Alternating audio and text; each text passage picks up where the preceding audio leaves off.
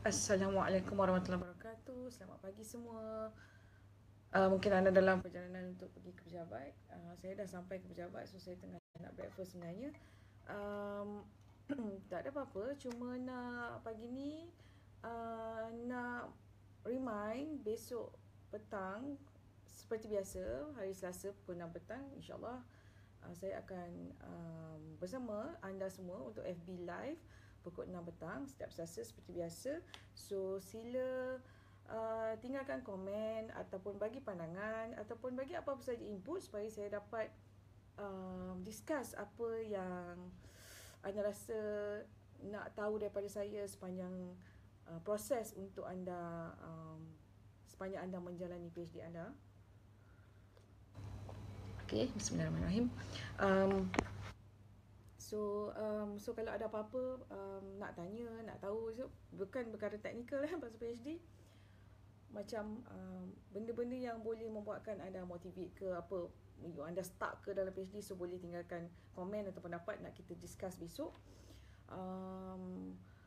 Sebab yelah, saya pun supervisor, so saya ada banyak ada pelbagai jenis student. So ada student yang sangat cepat, cekap, ada student yang sederhana, ada student yang lemah. So manusia ni berbeza.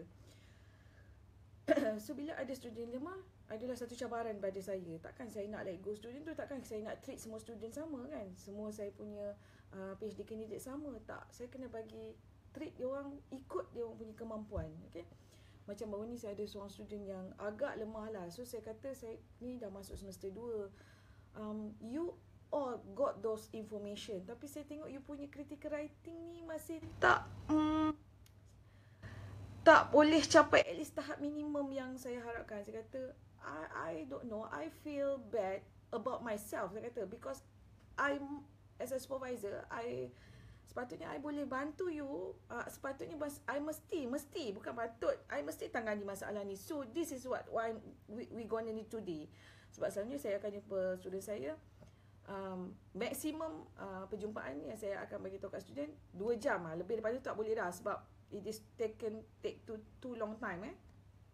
Tapi dengan student yang ni, masa tu saya for the first time kita meet lebih daripada 2 jam. It's 3 hours.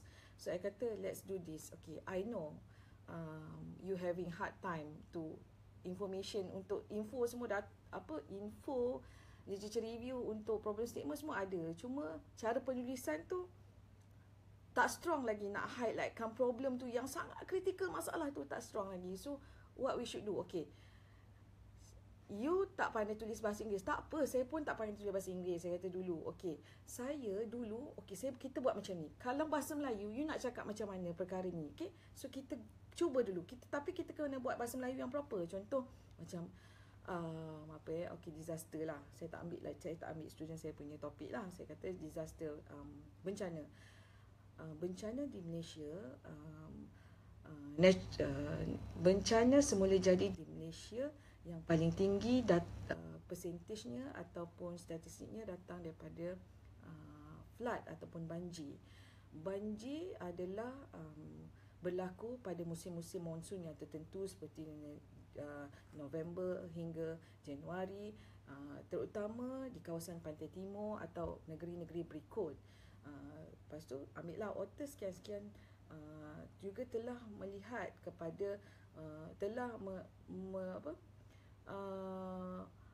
melihat negeri-negeri berikut sebagai mencatatkan kejadian banjir yang paling kerap dengan mempunyai kerosakan kepada harta benda dan juga nyawa dengan jumlah berikut-berikut. Okay. So kita tulis dulu, kita buat struktur ayat yang kritikal. Kalau tak pandai bahasa Inggeris, tulis dalam bahasa Melayu dulu. So macam mana dalam bahasa Melayu nak cakap? Saya kata, dia pun beritahu, cakap, okay, tak nak, saya nak benda tu dalam tulisan yang formal. Macam mana you nak susun ayat tu? Okay, dia pun cakap, saya pun tulis, okay, ni Google Translate dia begini, you tengok, tak perfect, tapi at least okay daripada yang tulis dalam bahasa Inggeris. Okay, let's do this together, we settle this. You write in front of me, you tak tahu, saya bantu, saya bagi ayat semua untuk critical writing, penulisan ayat yang tu nak construct.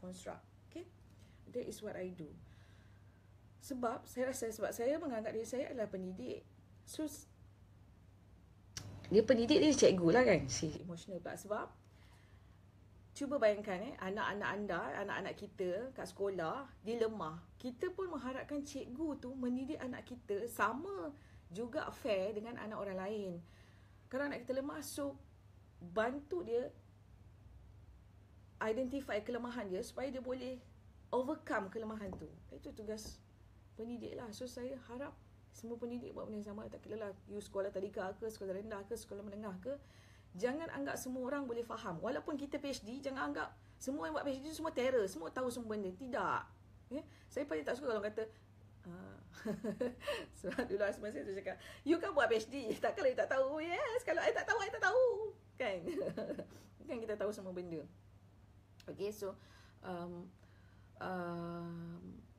untuk kelas yang akan datang ni 16 Disember khas menerangkan pemahaman macam mana nak carry literature, macam mana nak identify problem yang isunya signifikan, macam mana nak construct problem statement. So kalau anda rasa anda lemah dan perlukan bantuan, sebab kelas saya ni saya lebih kepada two-way communication.